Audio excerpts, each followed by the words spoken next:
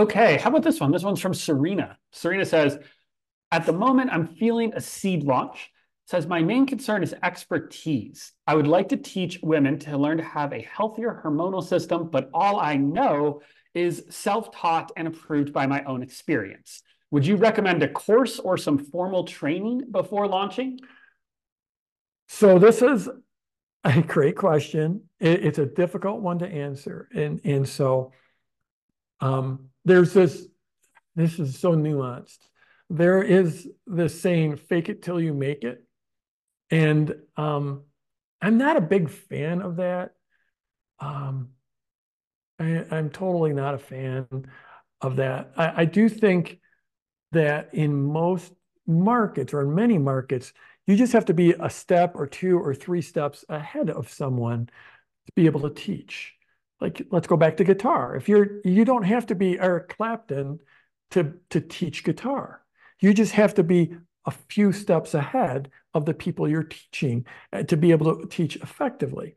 And in reality, by being just a few steps ahead, then you are probably going to be a better teacher than if Eric Clapton was teaching because he can't remember what it's like to be a beginner. So, there's a saying in the land of the blind, the one-eyed man, the one-eyed person is king. And so you just have to be a few steps ahead. Now, I do think you have to be careful with this when you're in some areas, and one of them would be like health. Another one would be helping people with their health, helping people with their money. They're, helping people fly a plane. That you should have a little bit more expertise, in my opinion. And so for something like this, I think, going and making sure you get more additional training would be a good thing. And then finding one or two or three or five people to work with one-on-one, letting them know you're teaching just from your experience and the training you've had, and then start to build up a track record with those people, and then move to small groups. And, this advice I'm giving you probably is going to, exclude you from joining me in the product launch training coaching program, but I think it's more important that you get good advice than that you buy from me. And that's why, Serena, I'm giving you this advice. Just be careful because you're helping people with their bodies and their health.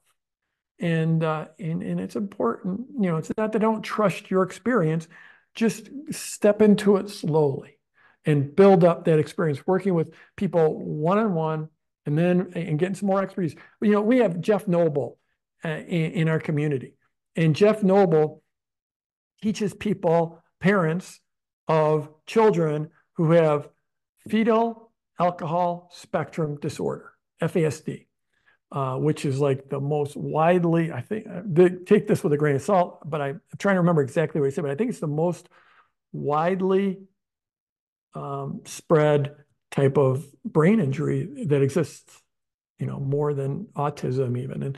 And so, and if I'm not saying these words perfectly, just please forgive me, but Jeff Noble is not an expert in fetal alcohol spectrum disorder. But he studied it. He learned a lot about it. And so he's a layperson and he's very clear about this. But he's also now lectures around the world around it and has built an amazing business helping so many parents just help these children and live and just thrive, even though they're in a very challenging environment. We just recorded a podcast with him. It was absolutely amazing, epic story. Someone who's a layperson, but has become the expert slowly, but in an amazing way.